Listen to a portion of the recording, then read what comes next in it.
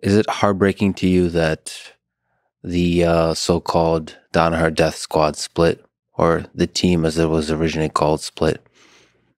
We live a short life on this earth, and you put so much of your love and work into this team, and everybody put in the work. Does it break your heart? It was a sad time, yeah. It was. It was, I'm not a particularly emotional person, but it was an emotional time for everyone. It had an element of tragedy insofar as not only was it a team breakup, it was also a family breakup, which is much more serious. I do believe that in time, even the most intense family breakups can be reconciled.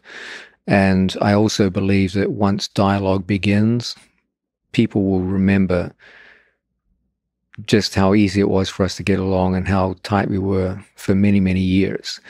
It's so easy to let a minute of anger destroy 10 years of friendship.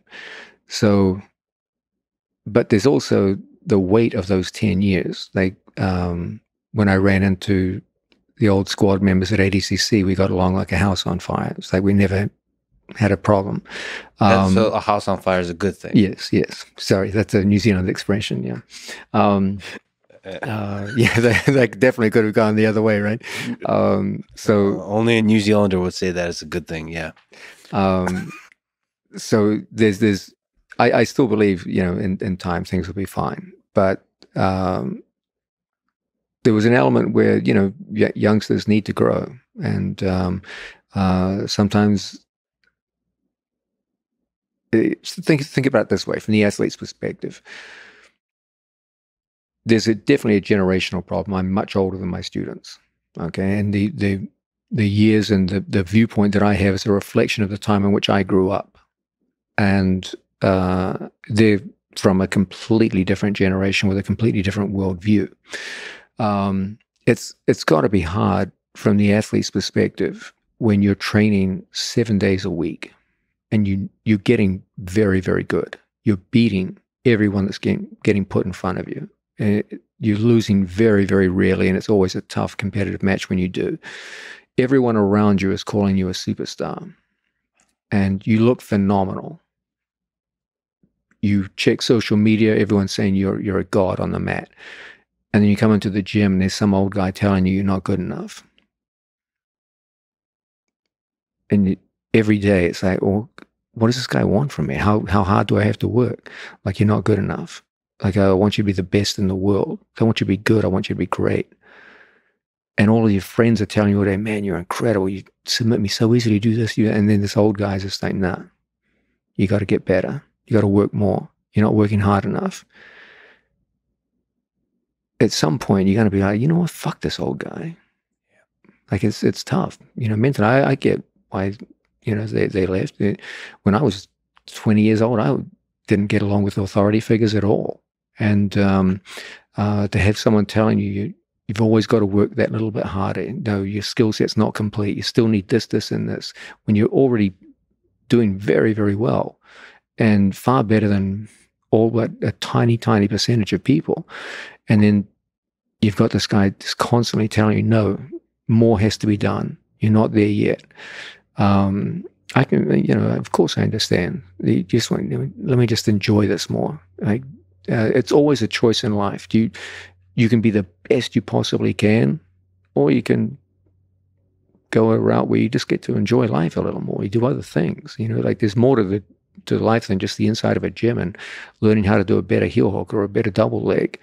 So of course, years go by, you want to try other things, and you have to make this choice in life between extreme excellence versus being incredibly good, but maybe just enjoying my life a little more. Yeah, it's so interesting that incredibly good is a hard thing to deal with. I saw, like, when Kayla Harrison won her first gold medal and at the Olympics, to go back to the gym and to trust again maybe the old man. You're being too harsh on yourself, but to trust the old man. So Jimmy Page Senior in that case, to say, okay, we're going to go back to this grind, and Mm. there's still a path to improvement. There's still a lot to grow, and still have the humility, even though you've just demonstrated greatness. So really good is just a stepping stone to true greatness. That's really tough for athletes. Like Yeah. winning is actually very difficult. Yeah. Gold medals are very difficult. Plus, there's the personal stuff of depression that comes with that, which is you give so much of yourself to trying to win that. And once you do, there's a lot of personal stuff you have to deal with, which is like, what do I want from life? To understand what am I chasing? Is it just winning, or is it some bigger picture of excellence that's beyond just winning? So that's all of that mixed up together. And then when you have to be as a team really close together, there's the personal relationships, all of that gets exacerbated. Yeah. Do you think the team ever gets back together?